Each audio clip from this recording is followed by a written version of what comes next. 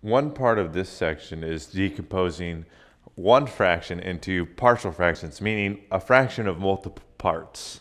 Now, this method, this takes quite a while to do, and it is a fairly lengthy, involved method, and we'll see how that works in just a moment. But the very, very first step is a fairly simple step. All you need to do is factor the bottom. And it's only the bottom that you need to worry to factor. Factor the denominator.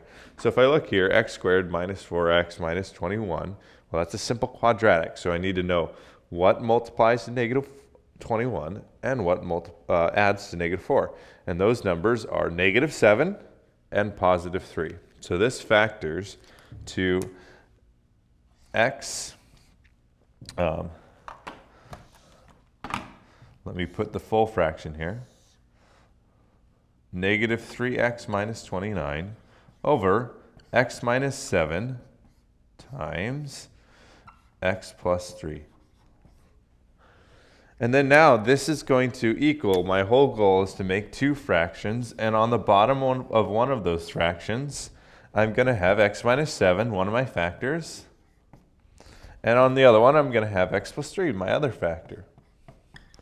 Now, I have no idea what's going to go on the top. There's no way to guess at what's going to be on the top to make this work. So I'm just simply going to write A and B. And A and B are just going to be numbers, and we're going to find out what they're going to be.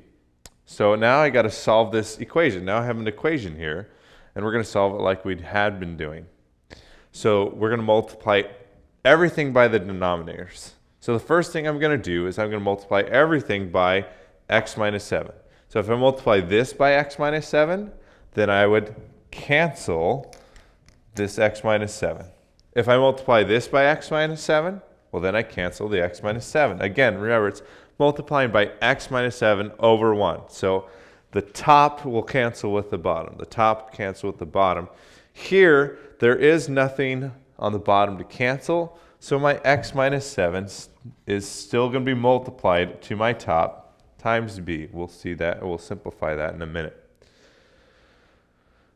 Now I still have x plus 3. I'm going to multiply everything by x plus 3. X plus 3 over 1, so this would cancel again. We've seen this before. Also, if I multiply this last one by x plus 3, that cancels, so that fraction's gone, but it will not cancel here. So again, it's x plus 3 on the top. That's what we're multiplying by. So it's an x plus 3 there. So now as I write this down, I get negative 3x minus 29 is all that's left on this side, equals, I'm going to distribute here, ax plus 3a. ax plus 3a plus bx minus 7b.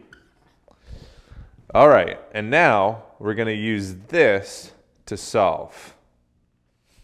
So before we go back there, I need to sort of rearrange some of the order of things. I'm going to write negative 3x minus 29. This is going to be the same. You notice the x's are first and the numbers are in second. So we're going to put things with x's first. ax plus bx plus 3a. I'm going to put the numbers, the things that just have numbers, no x's, second. 3a minus 7b. Now I want you to take a look right here. A and b are just numbers. Again, they're just numbers. So ax plus bx, in order for this statement to be true, has to equal negative 3x. In other words, a plus b has to equal negative 3. A plus b has to equal negative 3 in order for this to work. Well, that just leaves these other ones are just the numbers plus the 3a minus 7b have to make negative 29. And so I'm going to just write that. 3a minus 7b have to equal negative 29. And right now I have a system of two equations. And I have two variables, two equations I can solve.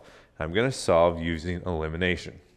So I'm going to multiply this top equation by 7 because I have a minus 7 here. So if I have a plus 7 there, it'll cancel.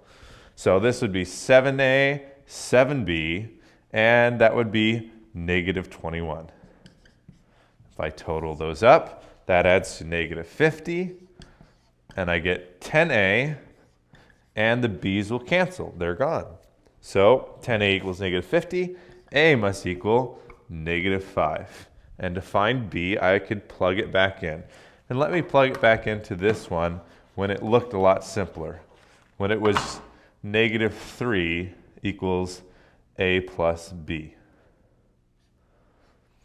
Now, if a is negative 5 plus what equals negative 3? And you can do that in math, you'll get 2. Negative 5 plus 2 is negative 3. So a is negative 5 and b is 2. So let's go back and plug those in. Going back to where we started, we factored the bottom and then we split it into two fractions with this a and b, which we solved for. A was negative 5, b was 2. Now all I needed to do is plug those numbers back in.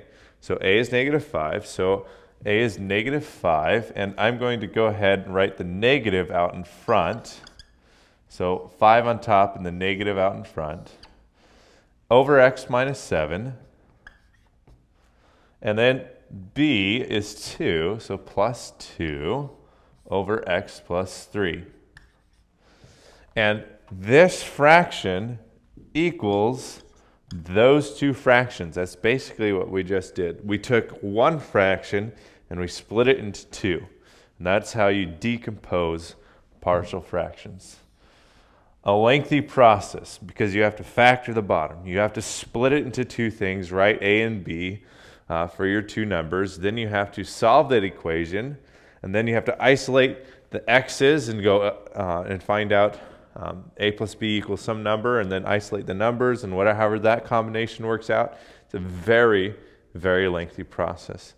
And this process is more of an introduction for something that is much more important in calculus to be able to do.